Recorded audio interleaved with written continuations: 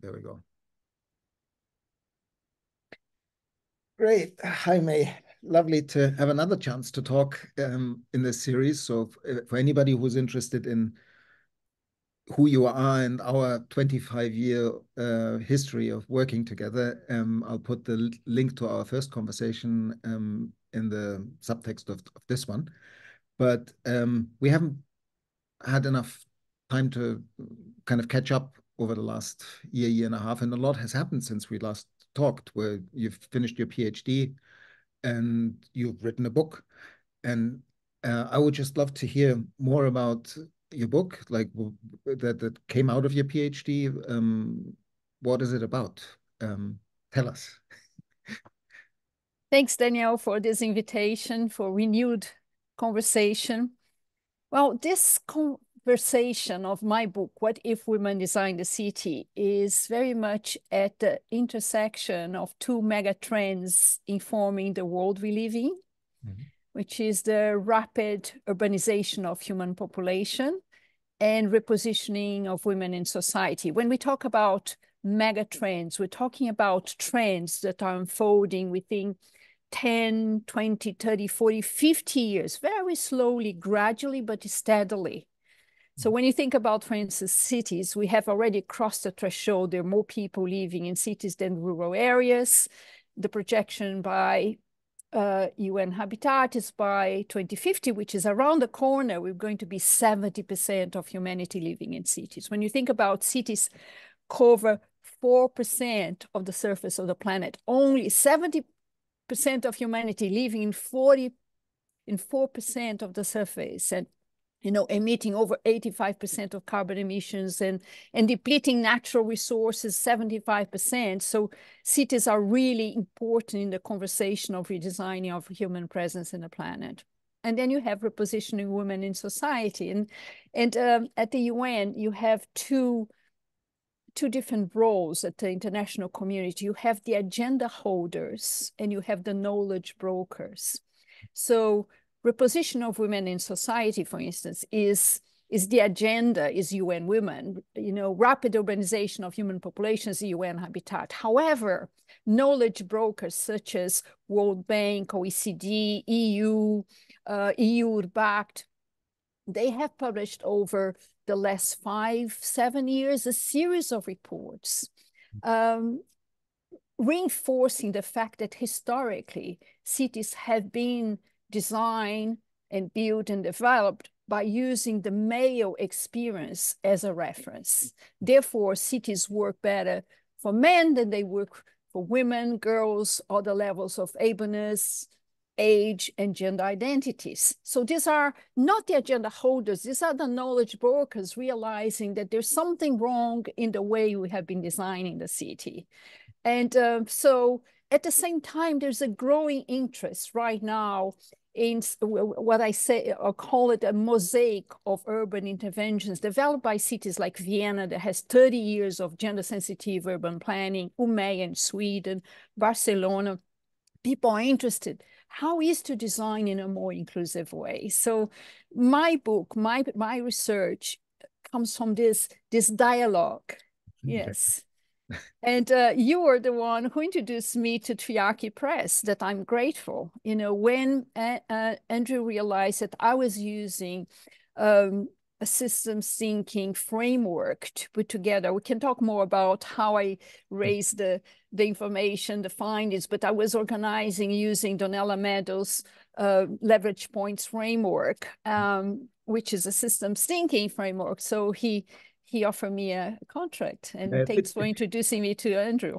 It fits very well in Triarchy. And yes, I mean, the methodology of how you did your PhD research and got to the findings that you then made much more digestible than a PhD thesis in your book is also really interesting. I just love this idea that you went for walks in cities with women. Could you share a little bit more about that?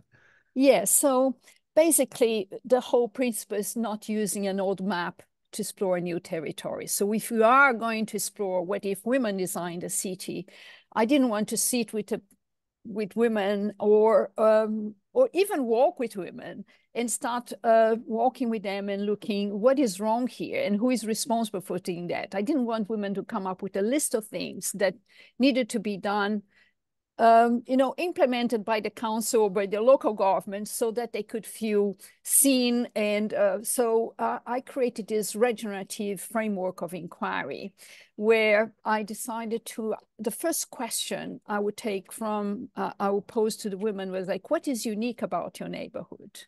So you start with looking at uniqueness of it. From the uniqueness, you then go, okay, so what is then the potential within this uniqueness? And by walking their territory, you give much more space for, first is multisensory. And you also give space for serendipity, for things to happen that you wouldn't expect. And you can also expose your mental ideas in open air and have many more ideas. So it was very rich. And women were completely in charge of the research process. They'll tell me where they wanted to meet, and I'll meet them there. And of course, I developed a whole, an app, a spatial app, and I had a state-of-the-art tablet. So I had spatial data, I had audio data and visual data because I also take photographs. It took me some time. I did lots of practicing before I start the walk interviews. But women were in charge because it should start when it started, it ends when it ends. They would take me wherever they wanted to take me. And it was very, very enriching, including for them, because then you start working with what is unique. So you don't start looking at the problem. You start looking at, the glass half full. And from there, and that, potential resides in the uniqueness of place, into the bioculture, spatial uniqueness of place. So then I say, what is the potential here? And then, of course, you're not naive to say, oh, there's only potential and every potential can be realized. You have to work with the three lines of force. So you have the potential and you have the restraints coming. Then I would invite, so what are the restraining forces that can come in and help to mold the potential and reconcile in new lines of work? So we work with the restraints. So everything walking, potential, restraints. So what can be reconciled here? So new lines of work. And then I would go and start. By then, people are not have already gone beyond problem solving, and the problem was in the hands of the municipality. There was already been much widened conversation. And then from there, you start inviting them to start looking at identifying a network of responsibilities. So who would be responsible for implementing this new line of work? And then finally, what is your role? What is the role of women? So you position yourself. So it was an emancipatory journey in itself. So as a consequence, I can see how deeply influenced and guided you were by the frameworks works developed by Regenesis Group. Like it was like Pamela Mang wrote a very nice foreword for your book where she said something like that with that title she wouldn't be expecting a master class in regenerative practice, and you were just really beautifully talking through the main framework behind Regenesis and explaining how that informed your research. Can you say a little bit more about did you have any support from anybody in Regenesis while you were doing this work, or is it through us doing the TRP together here on Mallorca? How did you let yourself be informed by their work? Well, I think it goes much further back. Remember that at university, my teacher was Paulo Freire. So I was born, into world work very much with the pedagogy of autonomy. I've always been like this, and I practiced this for many years when I became an educator within the eco-village movement. And then I've done the TRP that gave me many more the tools to me. And when I went to do my PhD, Pamela Mang was one of my mentors. We did meet every season of my PhD, and I'll come back to her. I had my two formal supervisors at the university. And then I had Pamela coming back, and I'll come. So we met over 4 seasons. Once every season, I'll come back to her and say, and I'll explain. And she, it was very enriching. And she also wrote it was interesting because the two forwards of my book. One is by two iconic women in my life. One is Eva Caillo. She's the head of urban planning in Vienna, and she just retired. She worked for 35 years for the city, and she was the first one bringing gender-sensitive urban planning, really thinking about, you know, how to make the city enjoyable for not only women and girls, but all ages and levels of ableness. Wonderful. Yeah, so that was the methodology. So it's like very much not using an old map to explore a new territory. And in itself, so imagine I had this incredible amount of data. I had spatial data, photographs, I had the audio, and you know, in a PhD, you have to be scientifically robust. So I had to write everything down, and I use Sharma's analysis framework of grounded theory. It was very tactic. I had tactile. I had to paint every theme and start making relationship. And then I look at different waves of a framework from systems thinking.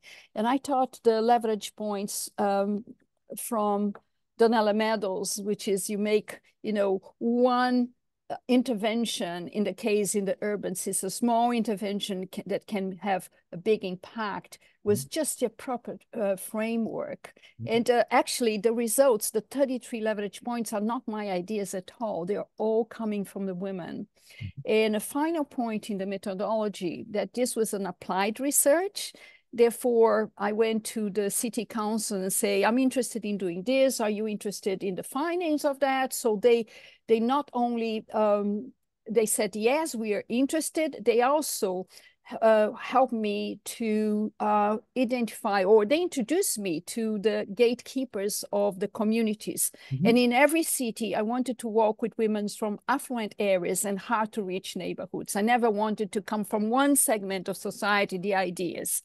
So for instance, in Edinburgh, I work with women from Western Hales, which is a modernist scheme that has been retrofitted since the 60s for so many times. And also I work with women from Portobello, which is like a gentrified neighborhood. And then putting this together and reaching to the 33 leverage points. And now, because Hold on a sec. How many cities did you do? 3 cities. 3 cities. Okay. Yeah. I was going to work with European cities that had already some track record on gender sensitive urban planning, but because of COVID, and you know, you could travel, you could not travel. So walk interviews was just the right thing during the, you know, at the end of COVID, and I did in 3 cities in Scotland. And yeah, so let's talk about the findings. I'm curious. What were them? Yeah, well, maybe because they were 33 and I created this, you know, these flashcards, which has a picture in one side and a description in the back. Maybe we can even play a game here. You can say a number from 1 to 33 and I go and get 1 and I'll describe that to you. That's nice. And let's go for 17 then. 17, let's see. Oh, before I do that, I can say that I was actually working with 4 thematic areas. I was working with sense of place, active travel, green spaces, and safety, which were very much, I used the gaps between when I crossed SDG 11, which is sustainable cities and communities, and SDG 5, which is gender equality. And I look at the gaps in data between the two and realize these were the 4 that were really missing lots of data. So I work with this 4. So you're going to see when you say numbers, you're going to see that they will fall into one of these categories. And this one is called Designing Fresh Air Routes and Low Emission Zones from the Perspectives of Women and Infants. So what is it? So here there are many parameters coming together. One of them, let's start looking at infants' perspective. There's research that say that I think it's the University of Surrey, suggests that children in prams are exposed to 60 more road pollution than adults because they are at the level of the exhaust pipes and the pollutants enter directly into their system. So you see, when your moms are with prams and they're stopping in the streets because, you know, of signs, kids are having much more pollutants. And it's heavy metals and then neurodisruptors. Yes, exactly. So what are we doing? And it's known that as you know, that the faster the vehicle speed, the greater exhaust emissions are emitted. So some of these areas, particularly the social housing, the cars really speed, and the zebra crosses, they because we are car-centered universe, urban universe, it takes much longer for pedestrians to cross than cars. There's much more time for cars to cross than pedestrians. So, and the other thing was, this was about some women that I walked, that they made sure to take me to routes that were fresh air routes. There were no cars. You know, if women designed the city, I'll say that cars would be invited as guests, and much more than it is right now. So the fresh air routes is about creating routes where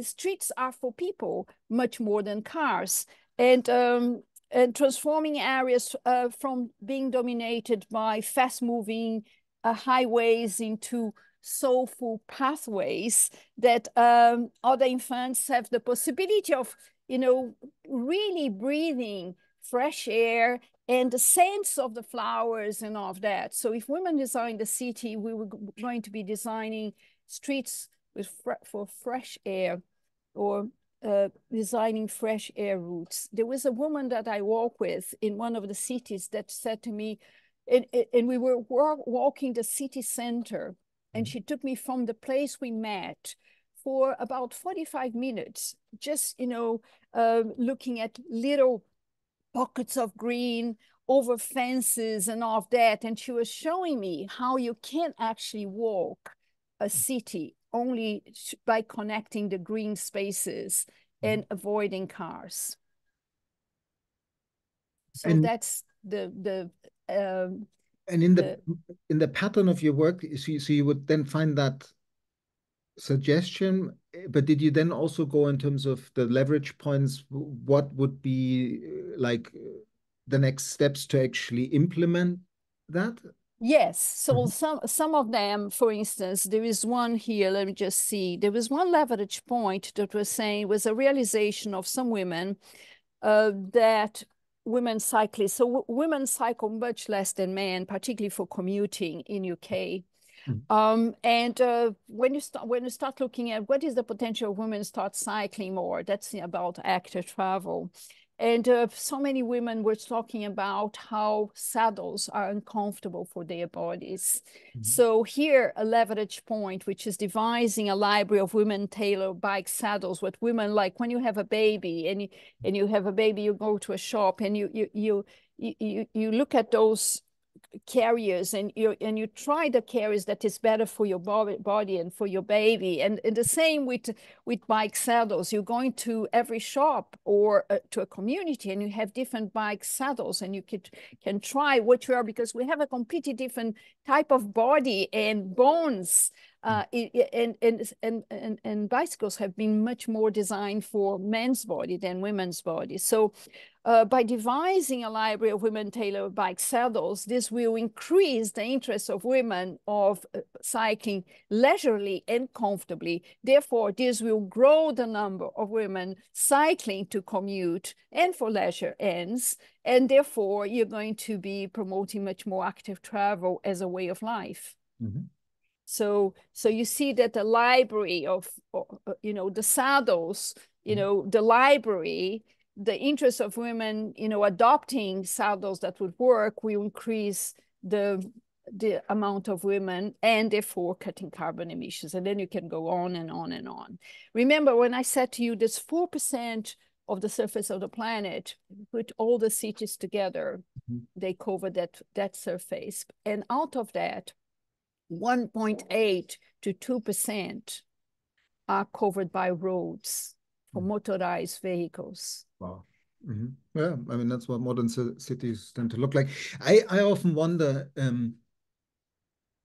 to what extent those predictions are actually, like most forecasts have the problem that they are based on trends of the past and data of the past, and they don't, they capable of including the emergence in complex systems, what can happen to change that trajectory between now and even to 2050. Like this self-fulfilling prophecy of, like I remember when we were working with CIFAL, Findhorn together, people were talking about that threshold of 50% because we hadn't crossed it yet. Yeah. And it felt like, okay, now that we've been saying it for the last 10 years, now it's true. Like it's a self-fulfilling prophecy to some extent. And it's also in the interest of certain types of development, which is pushing towards digitalization and a continuation of this making people pawns in a big business game of multinationals. That drives a little bit this agenda towards let's have them all in cities. And I think that there could be, or there certainly is in terms of the affluent population, there's the contrary trend now. Like even just where I live, I see a lot of people from big cities arrive on Mallorca looking for a different type of life.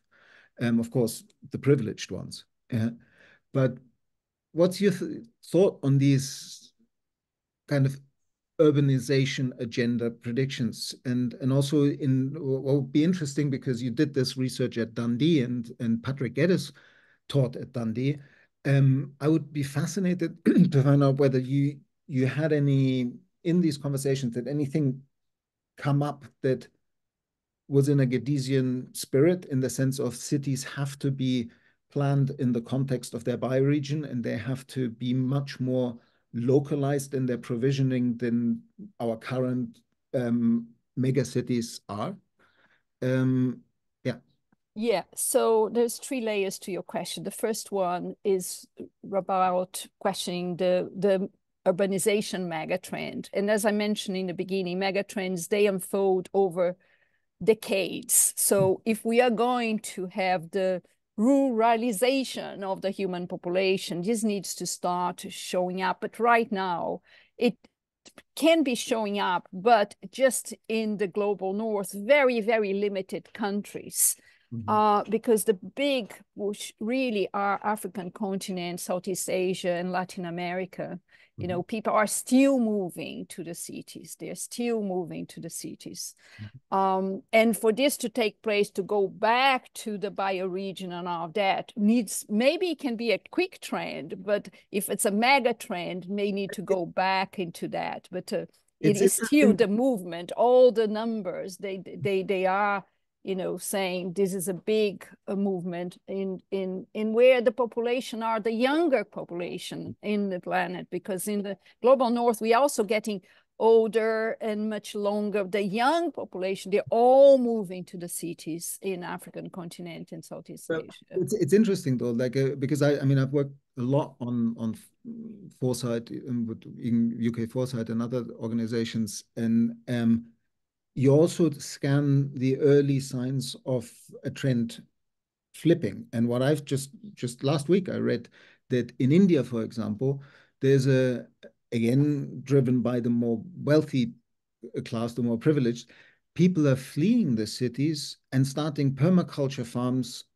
in rural areas of India because of the heat island effect, like because of the climate change has, like just recently we've had temperatures in the 50s in Nepal.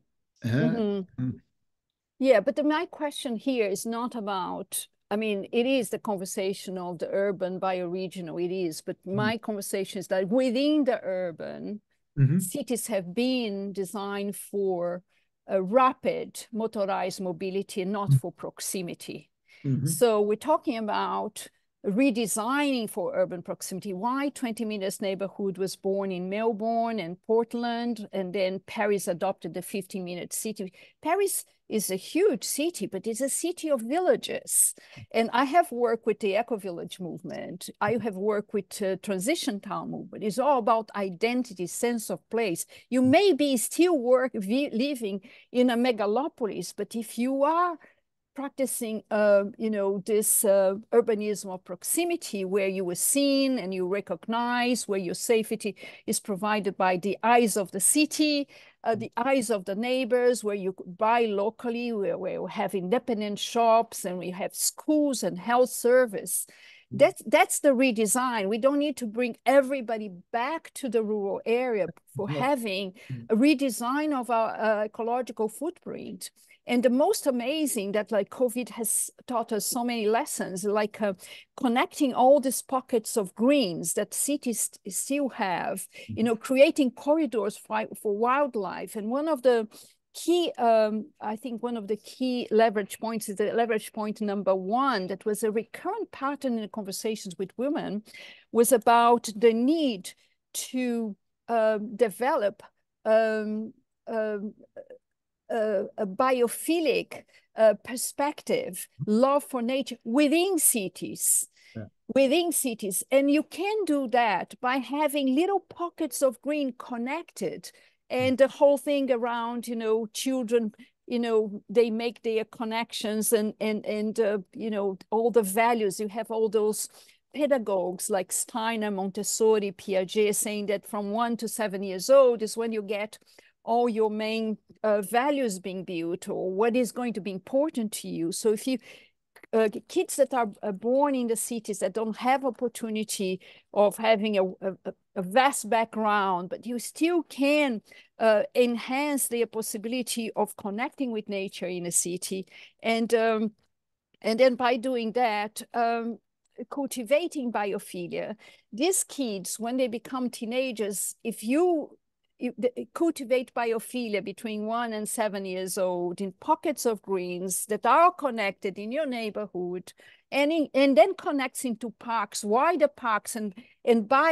also the bioregion. Everything is connected with the bioregion. So if you have this conversation, this experience from 1 to 7 years, when these kids become adolescents, they're not going to trash the park because they had this inherent love for everything that is alive.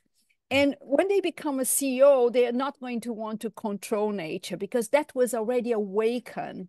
And so cultivating biophilia is one of the leverage points that the women, that can be done in cities, and through designing fresh air routes, by making sure that increasing the number of diversity of trees, installing garden boxes, and all those things Curitiba is doing, more and more cities are doing, integrating rain gardens into streets and all that. So here, go. Briefly, because earlier you mentioned Melbourne and the 20-minute neighborhood, and it made me think that I know that for other professional reasons, you've been quite close collaborator of Herbert Girardet with your music work and so on. Have you, when you did your research, talked to Herbie about all this? Because I mean, in many ways, his stint in Melbourne working on cities probably seeded the 20-minute city initiative that then evolved afterwards. Yes, certainly. I was talking to Herbie all the time, and he actually read my book and wrote a testimonial about my book. It's somewhere here. And he says something that women inspire urban regenerative development is now an urgent necessity. This is an important book that should be essential reading for anybody concerned about the future of the human habitat. He wrote more than that, but that's what is here. And I mean, just for those who are listening, Herbert Girardet also worked with the World Future Council on their report on regenerative cities. and wrote a book about regenerative cities quite a few years back, I think in 2015 or something. And I always find that his work is really instructive, also because he has a kind of Gadesian approach of how do we find ways to connect cities with as dynamic engines of positive development of the regions that they're settled in. Like, how do we avoid driving this rural urban divide that often then leads to disenfranchised populations in rural areas, and then we get situations like in America with Trump, that demagogues can use this disenfranchised rurality to whip up divisive political agendas and right-wing agenda. So it's fascinating how all of this is linked. Yes, certainly. I just want to say this dynamic machine. I'll say this dynamic ecosystem. He would say that a city is not a dynamic machine, but is a dynamic ecosystem. Did I say machine? Yeah, you did. Okay. Yeah. Okay. Anyway. Yeah, I it doesn't matter. Normally don't think in mechanistic. Yeah, I know. But it's like it happens. Yes. So, what else are you interested to hear? Well, I mean, is there any particular one of the 33 points that either really surprised you, or that you kind of say, well, they're all really important, but that's the one that is just my favorite one that came out of this research? Well, there are some interesting ones. There's something around, for instance, naming things. There was one leverage point that suggests shifting from a mentality of maintenance to an attitude of care. And that's a very interesting one, because care is everything that we do to maintain, continue, repair our world. And women realize that poor maintenance or poor care in the cities sends very much a simple but a graphic message that we don't care. So, so why maintenance is about working with already exists there from an operational perspective. Care is much more about improving the systems and in a more relational way. So the way that maintenance is done in cities, in UK cities, I put that way, because the budgets are being really, every year cut. They do, I mean, in some of the social housings, like if you cannot care, you use what they call tarmac strategy.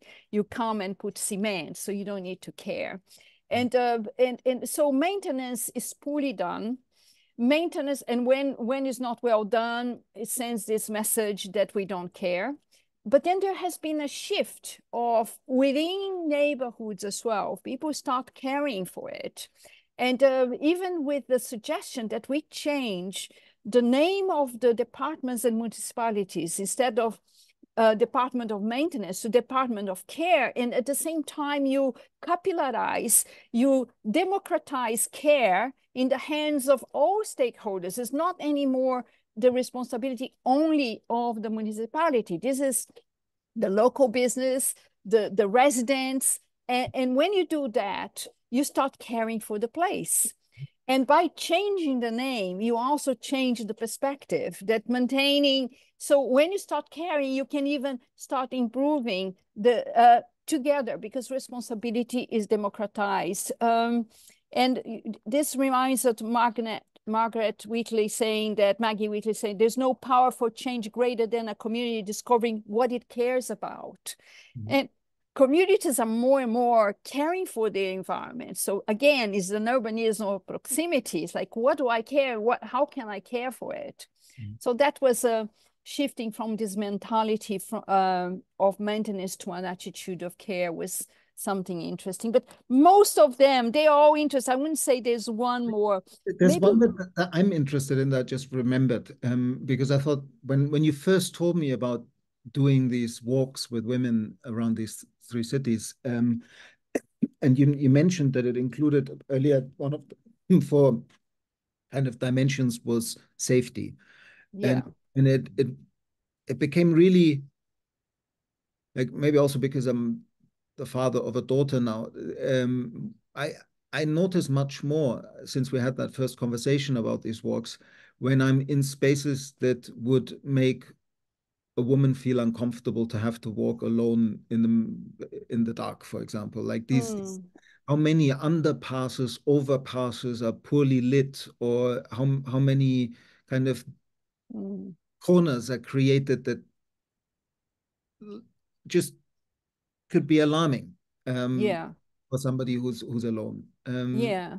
Did you find any specifically to that, the women's safety? I'd be really interested what you found. Yeah, there are many leverage points on that. But before we go into what are the leverage points, important to say that there's two aspects to this conversation. One is about feeling safe, and the other one being safe. Mhm. And that's the difference. Feeling safe is much more like an inner state, Mhm. a person uh, where a person perceives herself or himself protected from harm or danger. So that's about feeling safe. It is much more like a subjective uh, experience and can vary from person to person. It can be in the same, block, and I can feel safe and somebody else cannot feel safe because of my upbringing, how much I know the place. But there's the other one, which is being safe, which is more objective, is factual, is being in a situation or an environment that where actual risks or threats are present. Or it could be minimized or effectively managed. So if you have being safe and feeling safe, there are some leverage points that is about building the confidence of feeling safe. Mhm. That out, and then there's other ones about managing the risks so that you can move to the being safe. And within the being safe, there are also two approaches or two leverage points that showed up in the conversations. One is about improving natural surveillance um, through the community, and the other one improving natural surveillance through design. Mhm. So by the community, I mean living in neighborhoods that are very active, that you have the eyes on the street that Jane Jacobs would say, there's a passers-by, you go to a street, you go to a block, and there's lots of people, so you feel safe because there's the eyes on the street. So so you have the presence of the passers-by. And then the natural surveillance by design, which is design-led surveillance based on the assumption that by designing the built environment or signage or lights, you can make that place more safer because you maximize visibility and also those who are um, planning to harm, they feel seen and they will minimize the Yeah. possibility of doing harm. It, it, So, this just reminded me of something that in Greece, I don't know if you've ever been to Greece, but there's a custom that they have these blue glass pieces with, like, that yeah, look like eyeballs, like with a little, yeah, it's blue yeah, and white and light blue, yeah, dark pupil in the middle, and they hang them traditionally in places where they want to be sure not to be burgled, or they hang them yeah, in mirrors of their car looking backwards to be protection. But I yeah. find it's really something psychological. Even having an image of an eye near a door actually has a psychological sort of effect on people, whether do I want to go there and do something illegal or not. Yes, yeah, exactly. Somehow it takes away the incentive of wrongdoing. If you designing settlements, you make sure that architects place windows in the front, so people are if Yeah, the they think kitchens, they are kitchen seen. service. Yeah, I Yeah, mean, like Jane Jacobs, like the cul-de-sac development that was fashionable back in those days, where all the houses were the kitchens were looking into the circle, where the Yeah. children could then play, and their mums or their dads could be in the kitchen looking out, while doing the work they needed doing. And that kind of design, just simply because we often have in cities, the kitchen is kind of banned into the not so nice view in the interior of the building, like into the Uh-huh. courtyard. And just by putting the kitchens to look out, you always have somebody much more likely to be um, observing. Yes. For instance, when you think about Findhorn, that both of us contributed to the Eco Village for many years, when they decided to create the youth building, they decided to put the youth building the center of the community. It was their place. They could do whatever they want. You could even see the building sometimes jumping up and down with music and things, but it was at the center to say, you are at the center of our awareness. It was not like at the margins, at the edges of the community, although they would like to go to the dunes and things like that. But it's like, yeah. So so safety. And then, for instance, in some of the harder to reach neighborhoods, women were talking about building confidence through easy to access self-defense training and seminars on rights of women and domestic violence, because they say, well, we're never going to change men, therefore we need to be strong. We need to build our self-defense skills. So there was another perspective that, we need to be able to defend ourselves if it's needed. So that's another perspective from those who is about the feeling of being safe. So there are a series of recommendations around safety. For young girls, there was something around, creating transitional houses like in cities.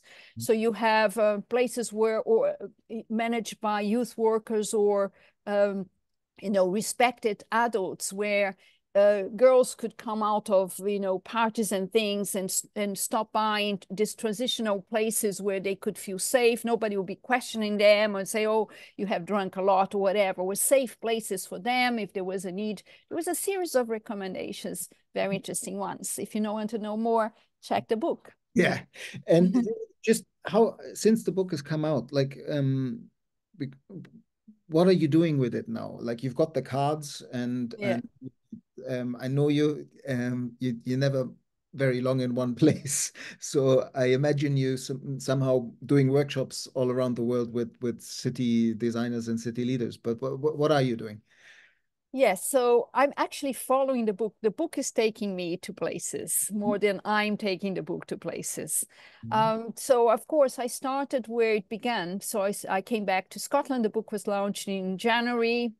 I came back to Scotland and start going back to the three cities as an applied research, going back to the officials, to the communities, to the officials. But interesting enough that the Scottish government took notice of my book at the end of last year, and the department or I'm going to say the planning department within Scottish government felt really moved by the outcome. So they are promoting a series of conversations, national conversations about gender sensitive planning. So I've done a big conversation with the planners of the 32 councils, the 131 planners. Today, this afternoon, I have a conversation at Parliament. There's a debate, there's a roundtable conversation on the results of my research to MSPs. And then we're going to do technical sessions. This is a national level. And then it will,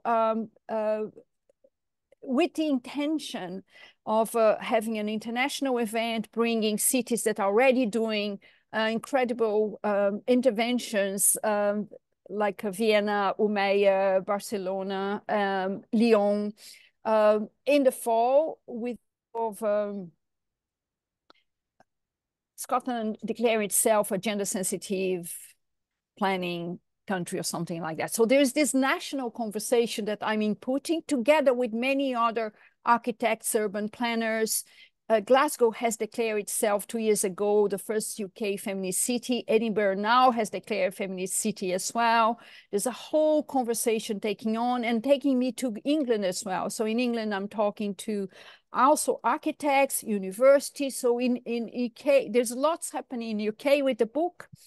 And therefore, I decided, you know, how participatory am I into my conversations? And so I decided to do the flashcards that are going to different places now.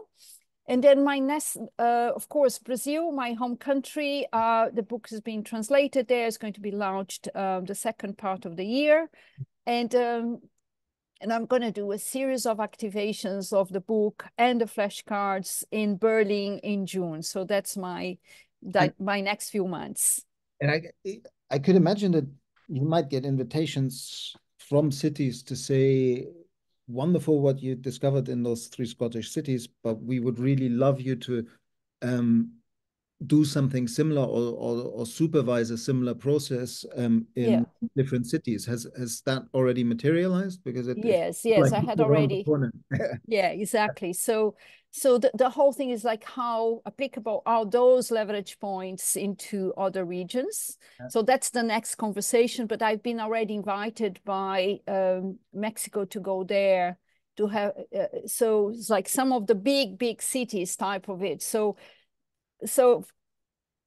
I would say that the ancient ones would say first the leap, then the consolidation of the new ground. Before I start leaping to the world, I decided to consolidate here more in Scotland to see. I didn't know how many women and men, professionals, architects, urban planners will be interested in thinking that the results were relevant and applicable. And right now I'm testing, and so far there has been a great interest in people wanting to more. They want to, they buying the book, they wanting the flashcards, and I'm facilitating conversations. Wonderful. Yeah. No, it's also beautiful because you really weave together in this like your whole story of like having been quite active in the feminist movement in Brazil, and then having learned so much about community and living together in the eco-village movement, and enabled so many other people to learn more about it through the work of Gaia Education and all that. And now bringing this kind of habitat pattern to the big issue of cities, like because we both shared the common need to take the eco-village message into a more mainstream conversation. And yeah, it's beautiful. I'm celebrating your book, and I'm celebrating your work, and it's fascinating. Thanks for the time to talk about it, and I'm sure this is going to go a long way and make an impact that is significant and important. So wonderful. Thank you, Danielle. Thank you for being a companion of so many chapters, and also for enabling me to, by introducing triarchy, for me to turn my ideas of PhD, you know what means a big PhD, into turning into something that people can read and actually apply.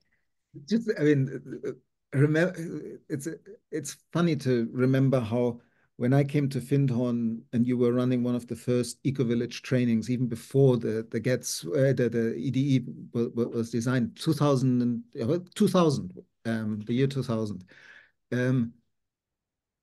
there was this. Afterwards, I went and did my PhD at Dundee, and then I came back to Findhorn, and we did the first eco-village training together in Findhorn. And then I was sort of this academic that came into this practitioner space. And it's just so lovely to see over such a period how now you've become an academic or pracademic. And yeah, so it's been a real lovely journey together. And looking forward to the next chapters and the next 30 years of it. We still have a lot to do, a lot ahead of us. Okay, have a thank you. Thank you for your time, and it'll take a while to put this up, but I'll send you the link when I've posted it. Bye bye. Bye bye. Thank you, Daniel.